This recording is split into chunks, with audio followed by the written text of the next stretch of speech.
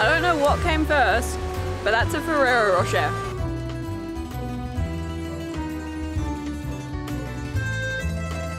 Good morning from beautiful Perugia, Italy. Yesterday we caught a 45-minute train to take us from Camucia all the way here to the capital of Umbria. To place that in your mind, it's the town right next to Tuscany, or the area right next to Tuscany. Basically, the only reason we came to Perugia is because we have a cheap flight heading further south into the boot of Italy tomorrow. But from what we've seen online, this isn't a bad place to have a quick layover.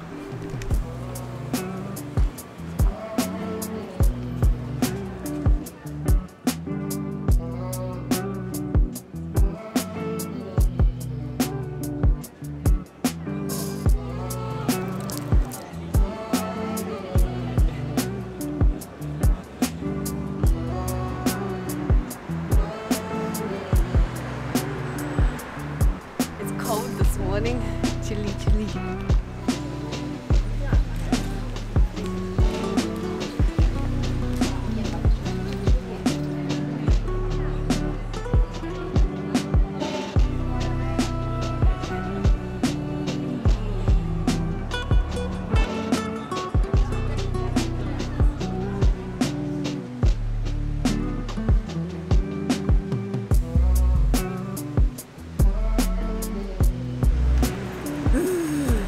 To make the most of our limited time here in Perugia, so we tried to book onto like a sightseeing tour. Unfortunately, they were all booked out, but the amazing host of the tour, Susan, gave us a list of what we should do while we're here. So today, we're just following her instructions. We get to try some chocolate, have some nice alcoholic drinks. And gelato. And gelato. One of the sites on this list was this National Galleria. It's pretty much the art capital of Umbria here in Perugia.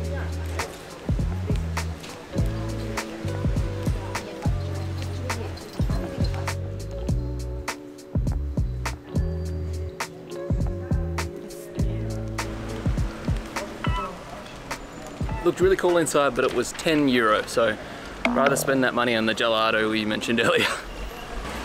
It's a bit rainy and yucky, but that's okay.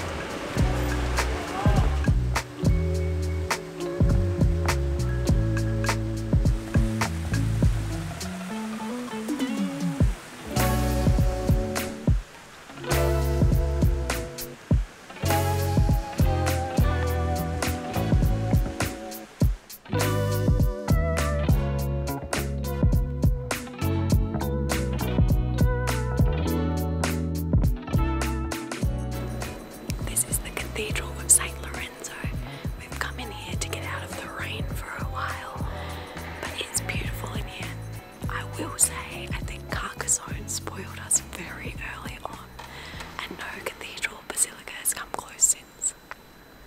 Next stop is a cafe. Luckily it's super close, so we should be able to run there.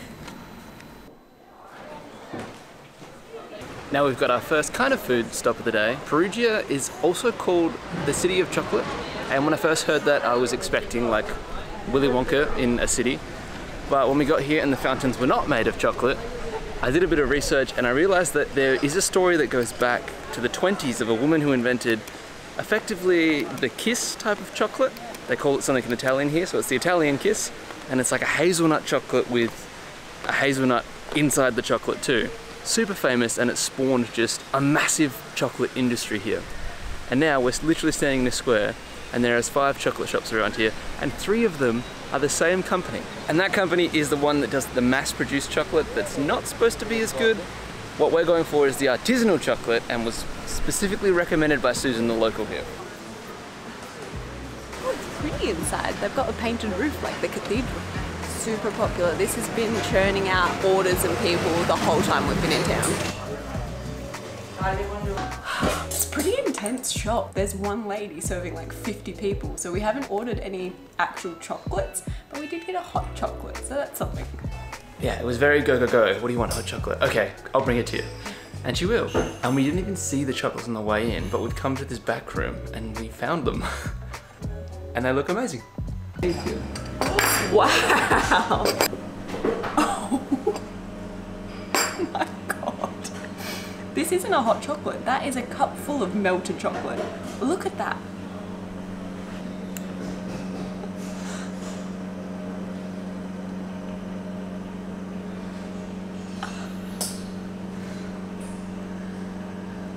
So hot.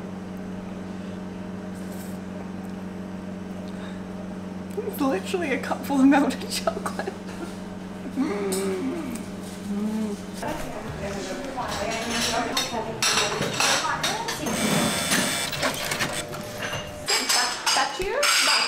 Thank you. Have a nice day.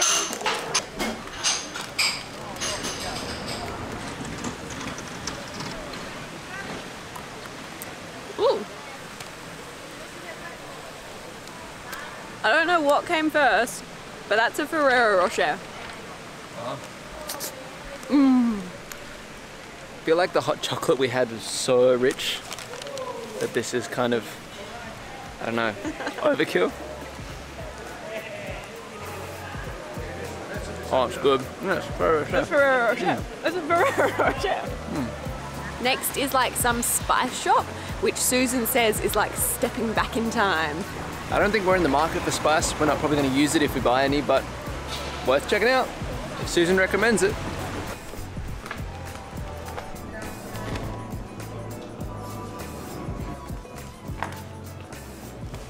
Alright, Susan lost us a bit on that one. Pretty cool because it's got all the old jars of spices and stuff, but a bit small, and we can't really buy like a massive bag of spices.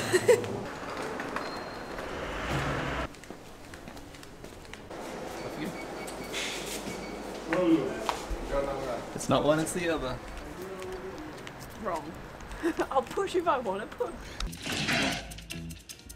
I will push if I want to push! I hate doors! Something I love about this city is wherever you are on like the corners of the top of the hill, they have these spaces that's specifically designed to have lookouts, and it just really gives you the scale of the city. It's monstrous. Like, I mean, it's the capital of this region, but it's huge. So misty.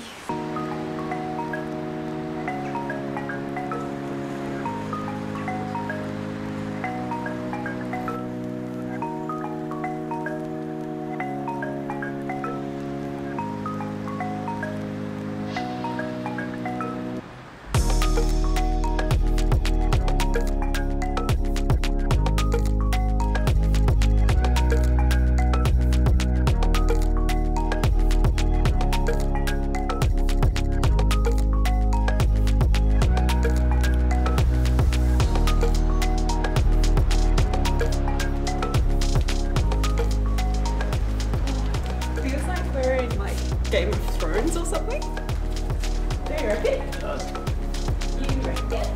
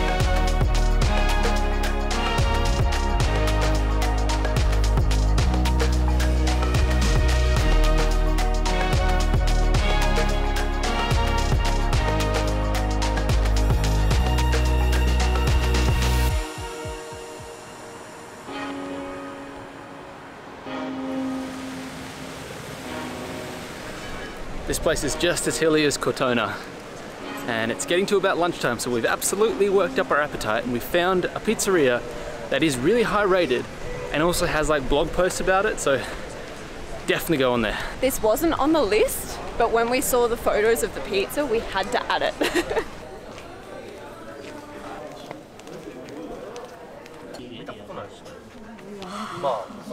This looks amazing. It's like proper wood fire pizza. I'm so excited.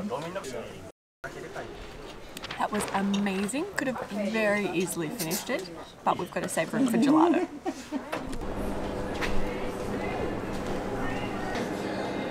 Hello, how are you? Which is the best? Peanuts and chocolate, the Kinder, the pistachios also. Oh, Kinder. Okay, good choice.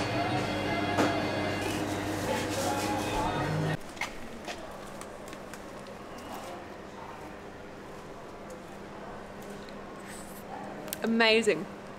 I don't think anything can beat Italian gelato. That place was specifically recommended by Susan, and the next place we're gonna go get a cocktail at the best cocktail bar in Perugia. Ooh. Wow. Thank you. You're welcome. Susan outdid herself on this place. As the bartender, we just told him what we like. And I have a grapefruit rosemary gin fizzy drink, which sounds amazing. That's perfect. I got a whiskey lemon ginger thing with, thank you, with smoky whiskey. Oh, that's good. Oh, I love it. Yeah, it's really good. So this is the first time ever in Italy we've taken part in having an aperitivo, which is a cocktail between sort of work time and dinner, and it comes with a salty snack. That was so nice. I loved it.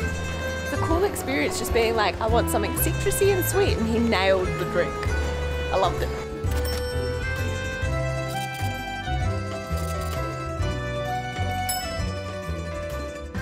The hot chocolates were a bit too much, so we ordered a cappuccino and poured it into each to make a mocha.